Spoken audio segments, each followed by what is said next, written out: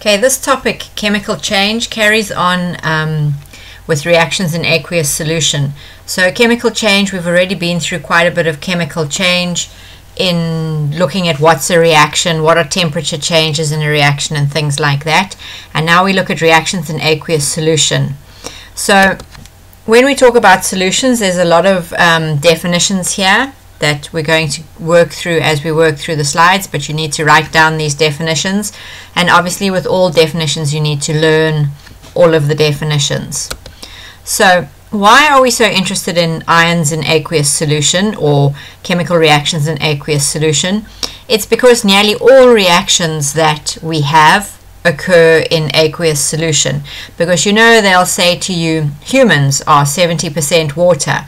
So obviously the 70% water is full of dissolved substances that are carrying out chemical reactions, and in fact the reason why you have a body temperature is because of the chemical reactions that are taking place in aqueous solution in your cells.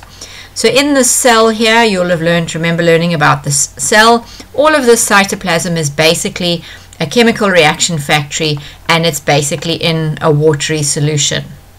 So whenever we talk about solutions and we're in aqueous solution, the water is the solvent and everything else that you dissolve in the water is the solute. And if you put a solute in a solvent and it dissolves, you end up with a solution. Okay, so why is water such a good solvent? Water is such a good solvent because it's polar. Okay, so we've discussed this before. Here is an image of water, HHO, H2O, okay, and we know that water forms covalent bonds. So we've talked about the nature of covalent bonds where electrons are shared, but in this case the oxygen is a bit of a pig, and it sucks the electrons closer towards it and away from the hydrogen, leaving the hydrogen slightly positively charged and the oxygen slightly negatively charged. So we can work out if something's got a polar bond. If we look in the periodic table, we look at the electronegativity on the periodic table, and the electronegativity in hydrogen and oxygen, the difference, remember delta En, delta means change or difference, the difference in the electronegativity is 1.4. So this oxygen here grabs all the electrons and leaves the hydrogens positive. So these little arrows show you where are the positive and negative charges. And as a result of this, anything that is ionic can be dissolved in water because water has a polar covalent bond. Okay. So what is the definition of a polar molecule? A polar molecule is a molecule that has two oppositely charged poles and is also known as a dipole. Okay, di meaning two, so two poles. So any solution in which the solvent is water is called an aqueous solution. So salt and water gives you a salt solution. It is an aqueous solution. So how do aqueous solutions actually form? The first way is through what we call dissociation.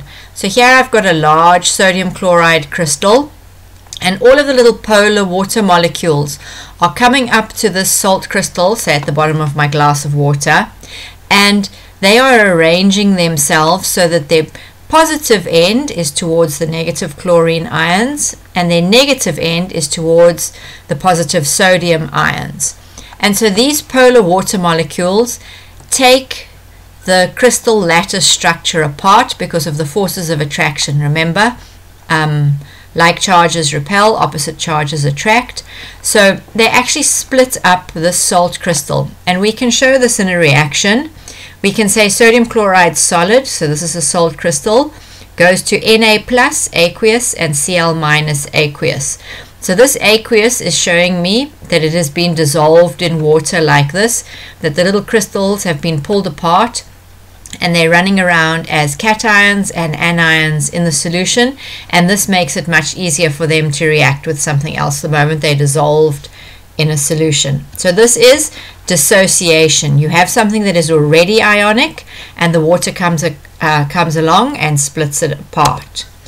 The second part is called ionization. Now remember in term 1 we talked about ionization energies, and ionization is when you become an ion, okay?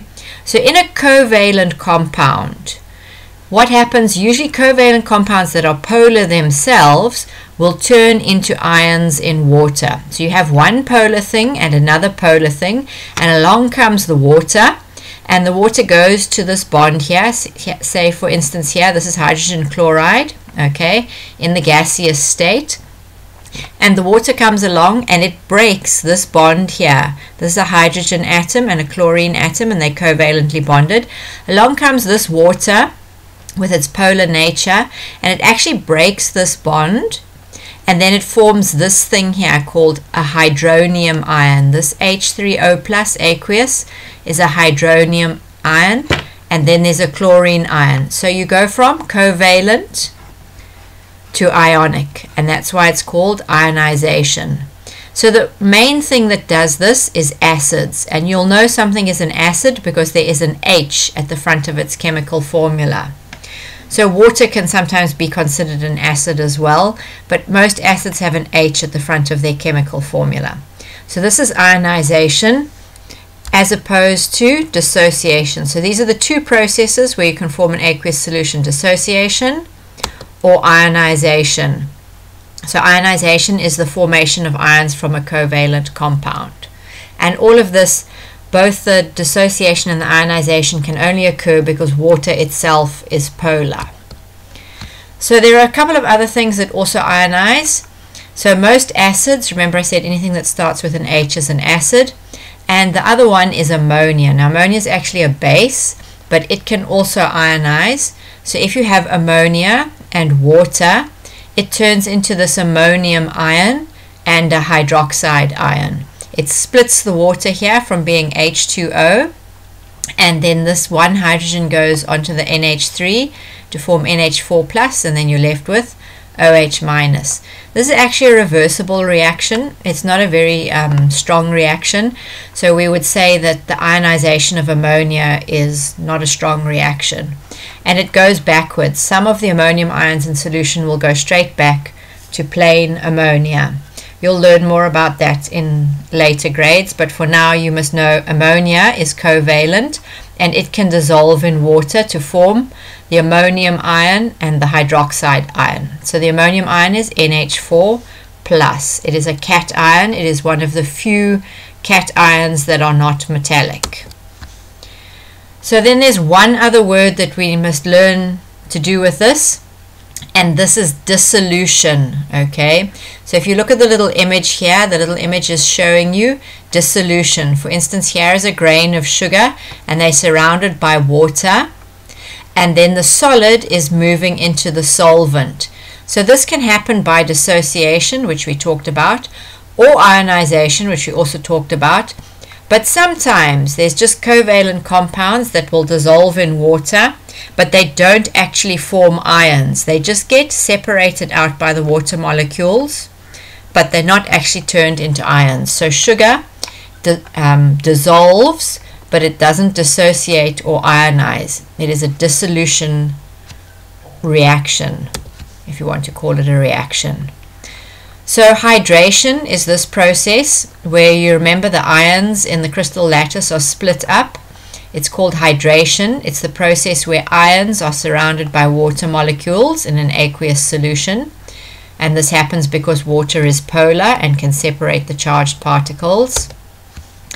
And if you want to show these things, dissolution, here's dissociation, dissolution. Sodium chloride, which we know is ionic, it goes from the solid to sodium ions and chlorine ions. Copper sulfate, copper 2 sulfate, is also ionic, and it splits up from the copper sulfate solid into the Cu2 plus ion aqueous and the SO4 2 minus polyatomic ion aqueous, and this is a blue solution. Then potassium hydroxide, which is a base, splits up into the potassium ion and the hydroxide ion. And calcium nitrate splits up from calcium nitrate into the calcium 2 plus ion, and have a look, 2 nitrate ions. So this in the solid form is one complete molecule, and in the solution it's then got 1, 2, 3 ions in the solution, so it splits up into 3 things. Same with ionization, usually with the acids, hydrochloric acid, nitric acid, sulfuric acid. These two are gas. This is a concentrated liquid acid at room temperature, and they split up into the ions in aqueous solution, both the proton and the chlorine ion.